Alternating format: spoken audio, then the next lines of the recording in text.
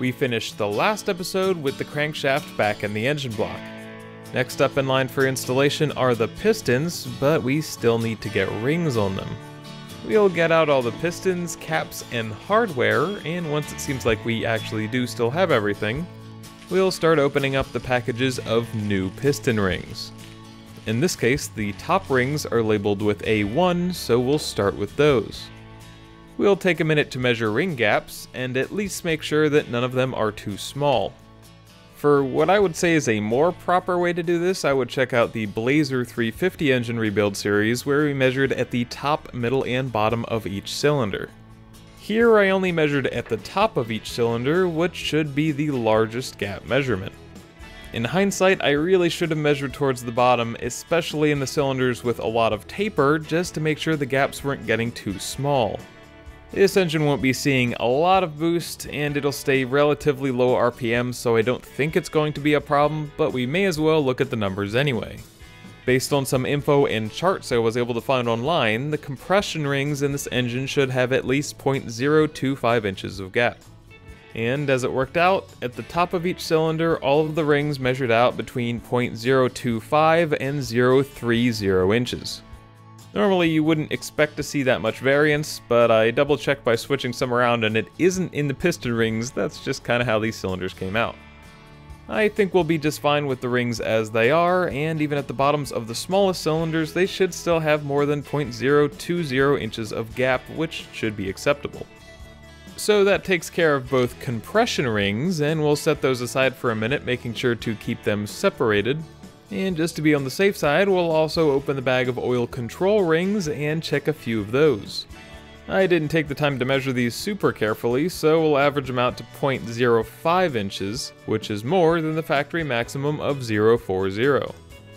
And now that those measurements are taken for posterity and I'm fully ready to ignore the ramifications of them, it's time to install these new rings onto our pistons. First up is the wavy oil control expander ring, which can be easily spread over the top of the piston and slid into its groove. Then on either side of that go the two oil control wiper rings. These are very thin and easy to spiral onto the piston by hand. The compression rings are much thicker and harder to work with, so we will be using the ring expander to drop the second lower compression ring into place. Most of the time, rings that are supposed to be installed in a specific orientation have a marker. In this case, the lower rings did not. They had a clear bevel on one side though, and typically that will face down in the second ring position. But it always pays to check with your specific piston ring manufacturer because different companies do things differently. The top ring goes on after that, and it does not appear to have a specific install orientation. The inside corners are rounded on both sides of the rings. We'll set the assembled number 1 piston aside and move on to all of the rest. We'll install a full set of rings onto each and every piston. Then, just like we did for the crankshaft bearings, we'll go through and make sure the connecting rods and caps are very clean. Once all of those have been thoroughly wiped down, we'll unpack the new set of bearings and make sure all of those are spotless as well. We'll drop one into each connecting rod, making sure to line up the tang, and slot one into each of the rod caps. Finally, all the pistons are ready to go and we can install them into the block. The first thing we'll do is rotate the crankshaft just a little bit to line up the rod journal with the cylinder, which will make it easier to align the connecting rod. Then, and this is a bit controversial, we'll go around and wash down each of the cylinders with WD-40. Some people say it's best to install pistons dry. I think a light oil is enough and makes them easier to install, and realistically it probably doesn't matter all that much. As a precaution, we'll place vacuum caps over the rod bolts to keep them from scraping anything up. We'll be using one of these adjustable piston ring compressors, which are kind of fiddly, but will get the job done. We'll install it over the pistons so that it's covering and compressing all of the rings and crank down with the key. Then we'll align our number 1 piston with the number 1 cylinder bore and slide it in. We'll be reinstalling the pistons into the cylinders they came out of in the same orientation.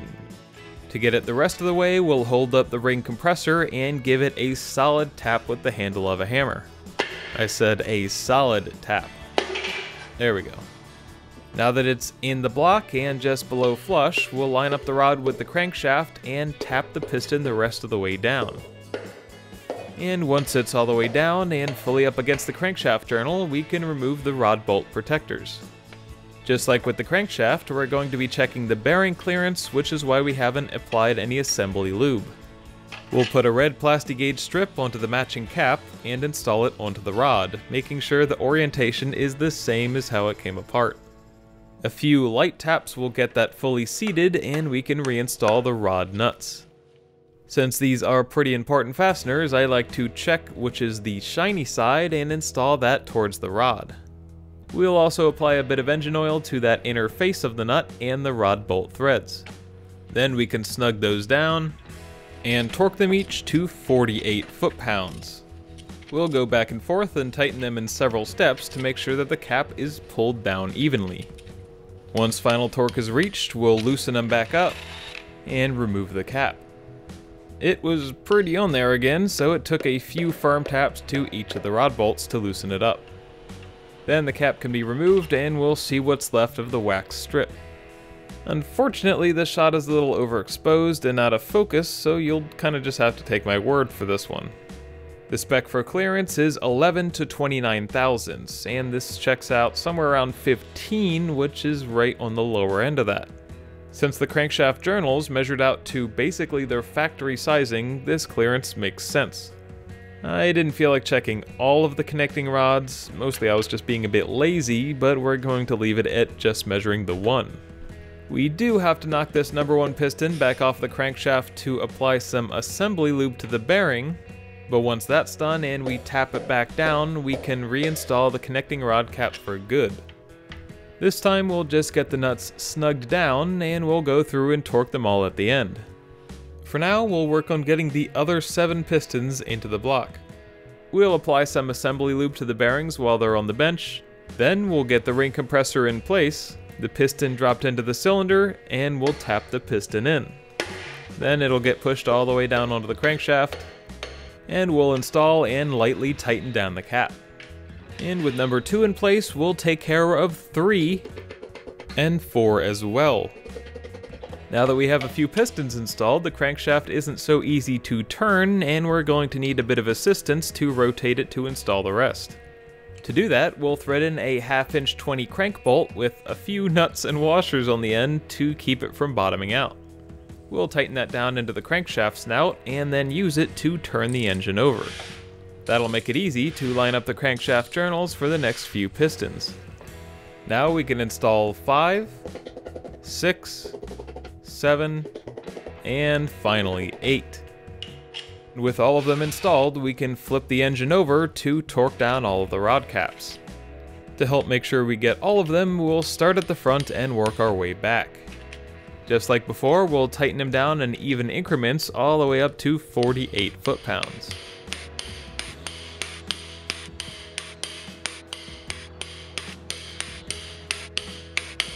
Just for funsies, we'll go through in reverse order and get them all again. Because of how critical these fasteners are, I wanted to make sure they were all fully tightened. They're all looking good, and the entire rotating assembly is turning as it should. There is a lot of turning friction now, but they're brand new cast iron rings and pretty roughly finished cylinders, so it seems like about how it should feel.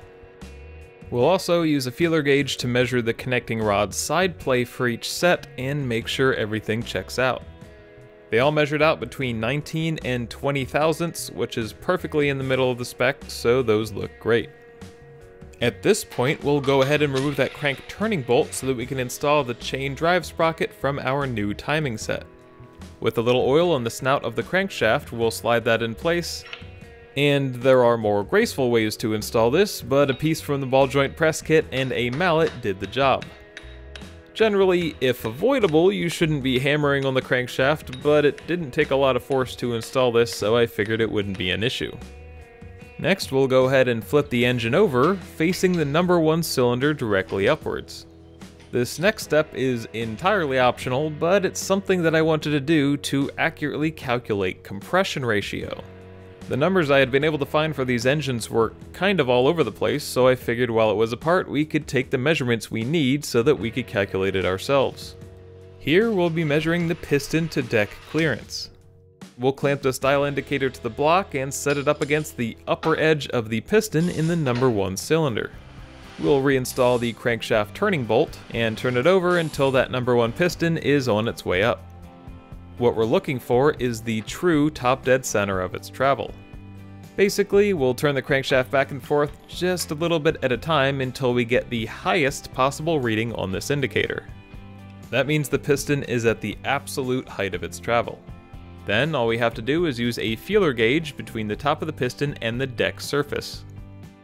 I'm glad we measured that, so now we know the actual deck clearance and can more accurately calculate a compression ratio. That number was the last unknown, as I was able to confidently find specs for all of the other parts. Doing the math, the compression ratio for this engine should come out right about 7.75 to 1.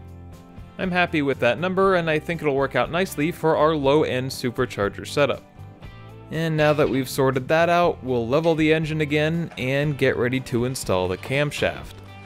This is the new one I ended up choosing for this engine. It's a Summit 1300, specifically a K1300 because it comes with a new set of flat tappet hydraulic lifters. It's a mild cam that should play nice with forced induction and keeps the overall valve lift under 500, which is about the limit for the factory rocker and spring setup. Hopefully it does what I want it to, and the only way to find out is to install it. This kit came with a packet of moly lube for the camshaft lobes, which is what we'll be using. But before applying any of that, I figured it would be a good idea to remove the factory oil coating and anything else that may have made its way onto the cam. We'll give it a thorough spray down with brake clean and wipe down each and every lobe and bearing surface. Once that's done, we'll bring it back inside and thread in 2 long bolts to make the camshaft easier to handle. In an attempt to make less of a mess while handling it, I decided to lube half the camshaft now and half while it's being installed into the block.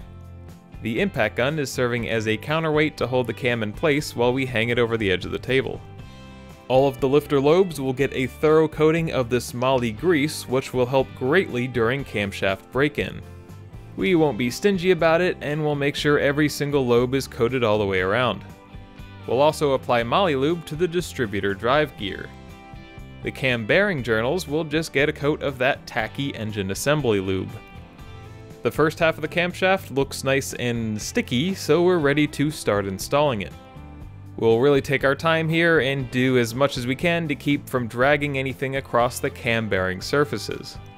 Once the first 2 journals are securely inside the engine block, we'll go ahead and lube more of the cam. We'll give the next journal and 4 lobes the same treatment we gave the rest of them and slide it in 1 bearing farther. Then we'll lube the number 2 journal and get that into place as well. This last one is going to be the hardest and is bound to make some kind of a mess no matter what I do, so we'll go ahead and apply some moly lube to the cam lobes and assembly lube to the cam journal.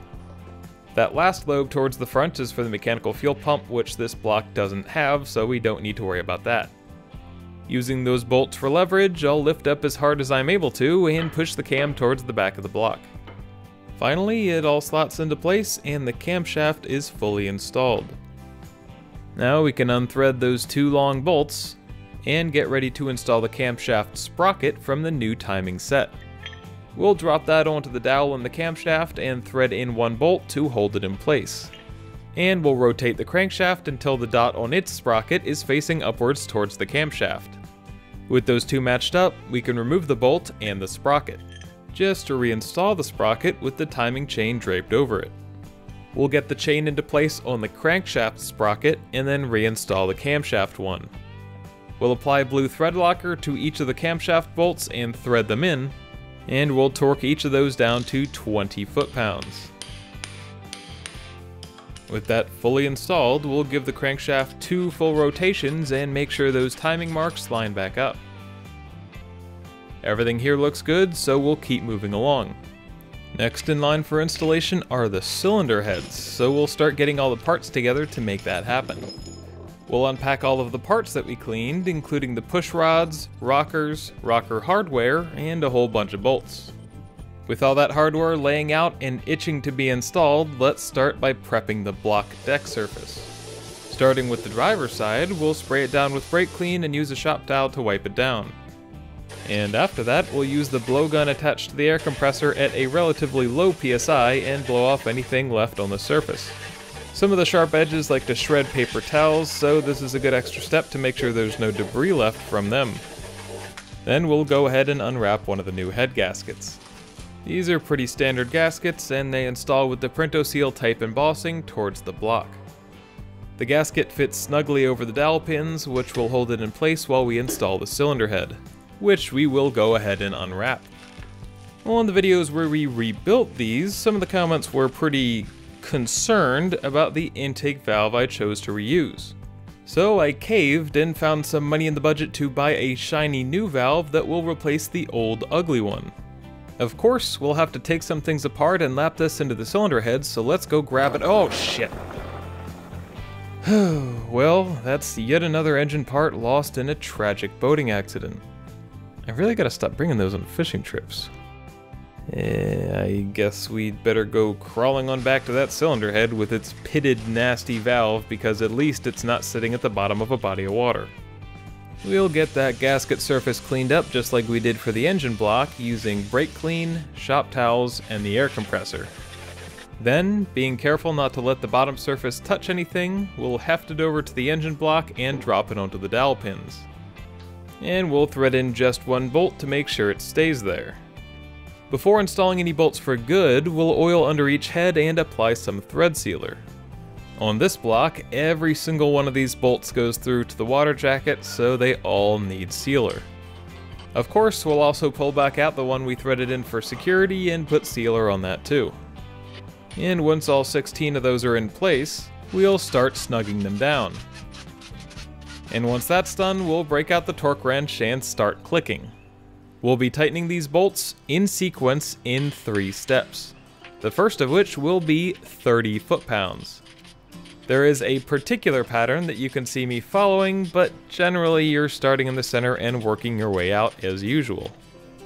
Once we've gone all the way through and gotten them to 30 foot-pounds, the next step will be 60. And once we've worked our way through the pattern again, we'll do one more pass at the final torque value of 80 foot-pounds.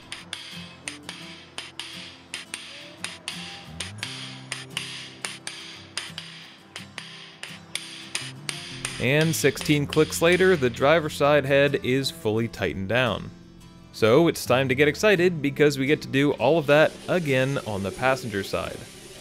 We'll spray, wipe, and blow off the deck surface, drop on a new head gasket, unwrap, spray, wipe, and blow off the cylinder head, and try not to throw my back out while plonking the head down onto the engine block. All of the bolts get oiled, sealed, and dropped into place, and then snugged down. And now that it's torquing time, we'll again start with a first pass of 30 foot-pounds, go through a second pass at 60, and finally a third pass at 80 foot-pounds.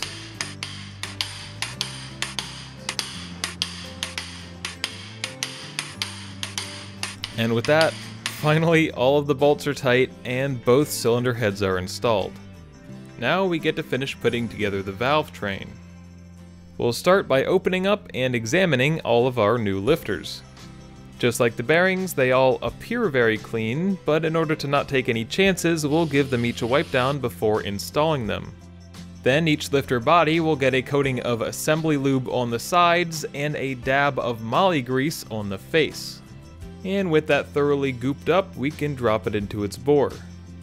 There's no order to follow here since they're all new parts. Then we'll go through and install the other 7 pairs of lifters. They all seem like a perfect fit and every single one dropped in easily. Once they're all in place, we'll go around and put assembly lube on the pushrod cups of each of them. Then it's time for the pushrods. I didn't keep the pushrods matched up with the rockers, but we will maintain their vertical orientation. Each one is visibly scuffed on one side from passing through its pushrod guide plate. So we'll keep that end facing up and we'll make sure the short and long pushrods end up in the right places.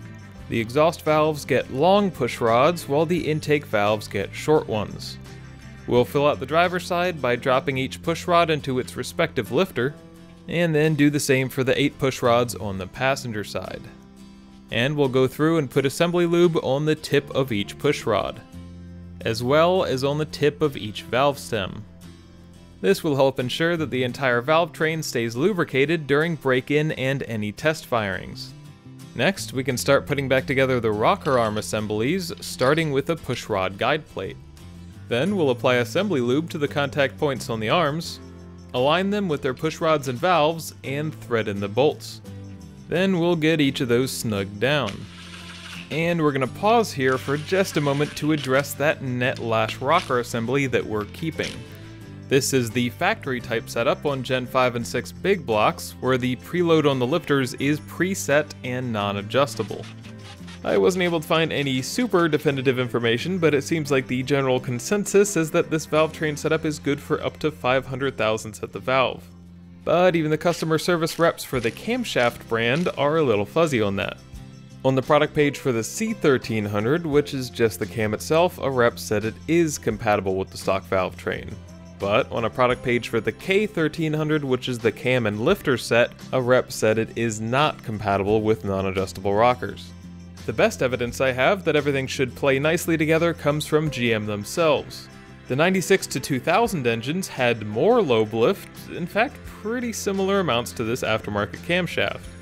So I'm pretty sure we'll be fine with it as is, but if it seems like something isn't jiving quite right, we can switch over to this adjustable stud system. For now, we'll be retaining the net lash setup, and we have all of the rockers in place. We'll go through and torque all of those to 40 foot-pounds. It would definitely be more ideal to torque these while they're on the base circle of the cam, since the valve spring tension could prevent the bolt from getting to full torque. So it's certainly not the best practice and not what I would recommend, but with these low strength valve springs it probably doesn't make a lot of difference. And after doing that the wrong way, for every one of them, we'll turn the engine over a few times and make sure everything is moving. Between the pistons and the complete valve train, it takes a fair amount of force to turn things over now, but it appears that everything is working the way it should. We'll also take this time to oil the timing chain since we hadn't up until now. Just to be extra thorough, we'll put some assembly lube on the sprocket teeth as well as the chain. Then we'll turn it over a bit and pour just regular engine oil over the chain. That should be plenty to keep everything oiled as the engine starts up. And with that taken care of, it's time to get back out the timing cover. This is the one we modified a bit and sandblasted. It didn't get a coat of paint since I had planned to paint the engine once assembled, and I was hoping it would be okay sitting around as plain steel since it would make the paint prep later easier, but obviously that wasn't the case. Since sandblasting and washing it, there are a few very light spots of rust that have formed. We'll grab the red Scotch-Brite, and it only takes a few seconds of scrubbing to knock the rust down. And after spraying and wiping down the cover to make sure there's no residue left from the Scotch-Brite, it's time to install the front seal. This is the new seal included with the engine rebuild kit, and just for a tiny bit of extra security, we'll apply some blue Loctite to the outer diameter. Then we'll drop it into place on the timing cover, and using this piece from the ball joint press kit, knock it into place. We'll make sure to hammer evenly around the seal so that it goes into the cover straight. With that sitting in there nicely, we'll clean up the excess Loctite and the cover is ready to be reinstalled. We'll make sure the block is clean where the bottom of the timing cover meets it so that we can add a little bit of RTV to seal that gap. We'll be applying a bit more to the corners when installing the oil pan gasket, but applying some now that'll get clamped onto the cover is good for a little extra security. Then we'll take the paper gasket and spray it down with WD-40, which makes it a little bit less likely to stick. We'll slot that into the dowels on the block to hold it still and carefully slide the cover over the crankshaft. We'll get the first bolt started to hold it in place, and then work our way around to install the other 9. Those will all get snugged down in a crisscross pattern. Then we'll work our way around and tighten each of the bolts to 96 inch-pounds.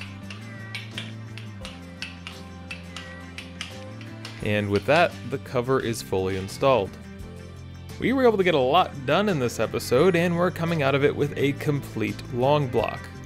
But we're still not done, and the next episode will be covering even more of the reassembly.